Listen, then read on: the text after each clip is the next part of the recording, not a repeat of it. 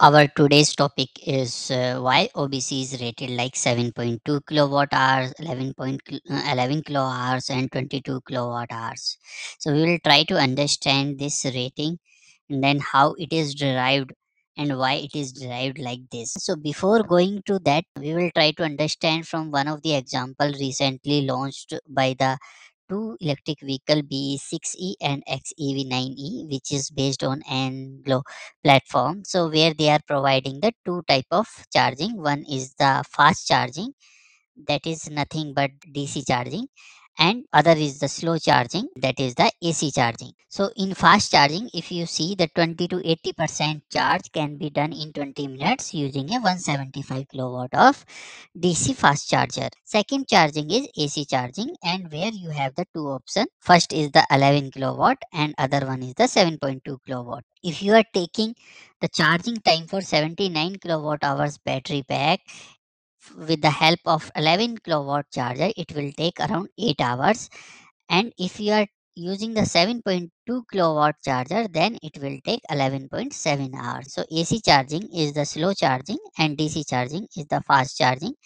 Let me give you one example, that you have a water bucket and this water bucket capacity is 5 liter. Okay, so you want to fill this water bucket with the help of one mug, and this one mug capacity is 1 liter. So if you are filling with this particular one mug, this 5 liter, then it will take you, suppose 1 liter water if you are filling, it will take suppose 1 hour, then 5 liter will take around 5 hours. But when you are taking the 2 liter mug, okay, 2 liter mug, and you are filling from this 2 liter mug to this 5 liter water in this particular bucket, then it will just take the 2.5 hour, just half of the what we are taking from the 1 liter mug. So you just understand, this particular is a, this is our battery pack capacity and this is our battery charger. So you just understand in this form that if your mug capacity is more, then you will be able to fill this particular bucket in a very short span of time. So this is our understanding. So you can have one question, that why we can't use the DC fast charger every time, and why we are going even the 11 kilowatt or 7.2 kilowatt. So answer of this question is, DC fast charger are very costly and they are very complex in installation. You can't put those DC fast charger in your home. Second thing, they are very costly and they require a complex setup to install those DC charger. So that is one thing, that DC charger you can't use everywhere. Second thing, there is a difference between AC and DC charging that we will try to understand. So let's move to the next slide. So here we will try to understand that, so this battery requires the DC, correct, to charge it, the normal battery. But when you are talking about the power grid supply, so this always a AC current, right? So when you have the AC as a input and DC you want as a battery input, then you have to convert somewhere AC to DC. So there are two way to convert this AC to DC. First is, you can convert within the vehicle, which is called onboard charger, and the purpose of this onboard charger is to convert the AC to DC within the vehicle. But suppose if you do not want to convert the AC to DC within the vehicle, you want to convert it outside. So what is the way? Like, we will put one DC fast charging station, and where this particular AC is converting to the DC. So this is also one way, and you are directly feeding to your vehicle DC. So when you are converting within the vehicle, this is called AC charging. When you are converting your AC to DC outside the vehicle, this is called off-board charging or the DC charging or the fast charging. And AC charging is called as slow charging. Slow charging, why it is called? Because in AC charging you have the option of 7.2 kilowatt, 11 kilowatt, then you have the 22 kilowatt. But in case of DC charging, you have the option of 50 kilowatt, then you have the option of 100 kilowatt, then you have 175 kilowatt recently we have seen. Then you can charge up to 450 kilowatt also from the DC charging station. So this much power you can pump into your battery with the help of DC charging station. That's why they call as fast charger, DC fast charger, and AC is called as a slow charger. Now we will try to understand in AC charging why these value are 7.2 kilowatt, 11 kilowatt and 22 kilowatt. You can see here this is the one component that is called our OBC, which is used to convert the AC to DC and onboard charger. So one thing here you might have noticed that level 1 charging where 230 watt less than, if level 1 then less than 3.3 kilowatt, and level 2 where you have the 3 point more than 3.3 kilowatt. Here you have seen that this is the AC charging station, but here you can do all these things in your household also. So we will try to understand that how this source value comes like less than 3.3 kilowatt, and in level 2 it is coming more than 3.3 kilowatt in the next slide. So before going to that charging, let's see that what are the available options in India for the battery capacity and the charging time. So if you see, this is the battery capacity from the Tata Car EV, that is ranging from 45 to 55 kilowatt hours, and the charging time is 40 minutes for the 60 kilowatt hour. So these all are marketing strategy. So this is not a AC charging time. This is a DC charging time, and DC chargers you cannot install at your home. You have to go somewhere they are installed properly, some public areas. Okay, so all these, if you see that they have given always the DC charging time that 140 kilowatt hours. If you see the Mahindra BE6 which is recently launched, 59 kilowatt hour battery pack, it can charge in 20 minutes. Tata Nexon EV where your battery pack is 40 to 46 kilowatt hours, but you are using, if 50 kilowatt hour DC charger, then it is taking the more time, 56 minutes. We will try to understand with taking two main examples. So Tata Car EV 55 kilowatt hour battery pack, charging time for the AC, if you are using the 7.2 kilowatt of charger, it will take 7.9 hours from charging 10 to 80%. CCS2, this is the charging port which is standard in the India. It is taken from the European countries or European standards. If you see the America, they use the CCS1. We will discuss in some other video what are these charging port and how they are different. So 7.2 kilowatt AC wall box, if you see that it is taking the 7.9 hours. But what is this 15 amps socket? So if you are using the 15 amp socket, 15 amp plug point, then it is taking 21 hours to charge it.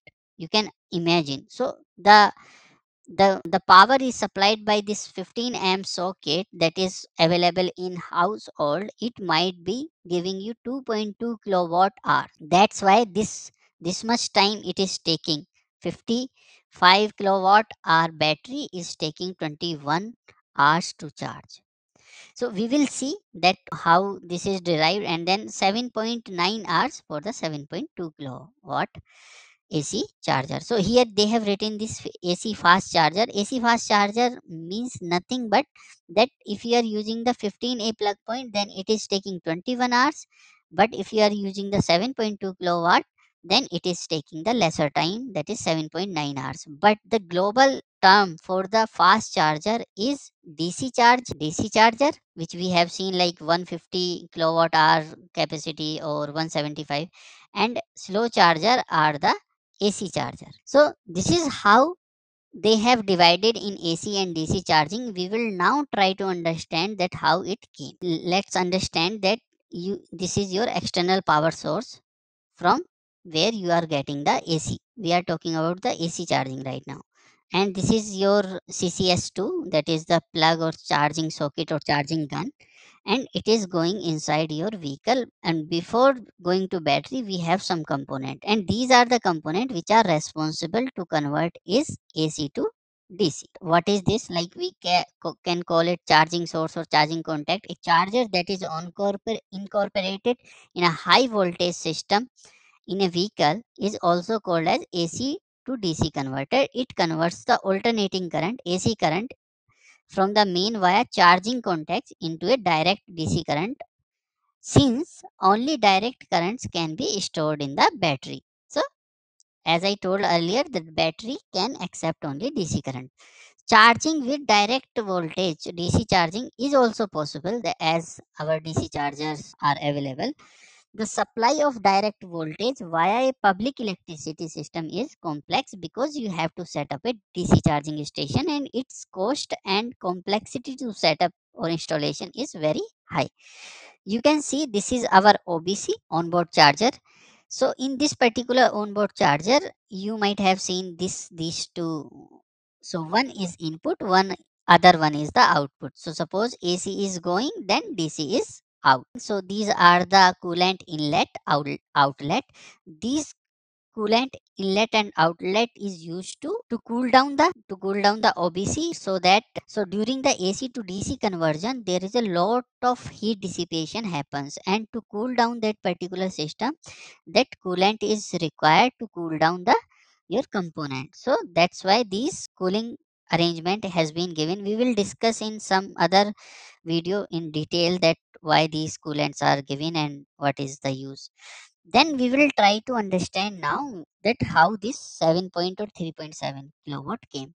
So source of power in India is single phase voltage is 230 volt or 240 volt, right? And total current typically we can get the 16 amps. That is the single phase current which you can get from the source of the power. Okay, and this if you multiply with this charging power, then phase voltage into 16 amps, so it will come around the 3.7 kilowatt. So what does it mean? So when your source of power is only able to give 3.7 kilowatt only, then what is the point of increasing the onboard charger rating more than 3.7 kilowatt? So this is how this onboard charging rating is derived from the source of the power. So source of power is able to give you 3.7 kilowatt. So there is no point of increasing the onboard charger rating, or you should keep the onboard charging rating as per your source of power. I hope you understood. Then if you come to the three phase voltage, then we have 415, and total current you can get the 32 amps, and power can go to 22 kilowatt. So charging power in three phase AC. So if you are using the 10 amps current, then you can get the 7.2 kilowatt. If you are using the 16 amps current, then you can get 11 kilowatt. If you are using the 32 amps, then you can get the 22 kilowatt. So these are the standard current in the three phase system that you are going to take. And if you see here, that these value are exactly matching from your onboard charging rating, 7.2 kilowatt, 11 kilowatt. So see, this can little bit change, but not too much. It can't change too much. So suppose I have taken here 240, if you take the 230 volt here, it might come 6 point something, but it will be in a range of 6.5 or 6.8 or 6.7 to 7.2 kilowatt. So source of the power is this, and then onboard charger we are deciding based on that. I hope you understand. So you might be having one question that can we use 7.2 kilowatt charging gun or charger in the single phase in India especially? So answer is no, because in India in single phase you can able to get only 16 amps. Suppose if you want to use the 7.2 kilowatt charger, then you have to get the three phase meter in your household, and then you can use the 7.2 kilowatt, 11 kilowatt also, and 22 kilowatt also. But most of the companies or OEMs give till 11 kilowatt in India. So suppose if you are going to 22 kilowatt, then what happens? That cost of the charger or inboard charger will also increase, and definitely that vehicle cost will also increase. So that's why the Indian OEM avoid this 22 kilowatt. However, if you go outside like USA or European countries, then you will get this 22 kilowatt charger. So this is all about the onboard charger rating. If you have some doubt about this onboard charger rating still, please comment in the comment box, and thank you for your time.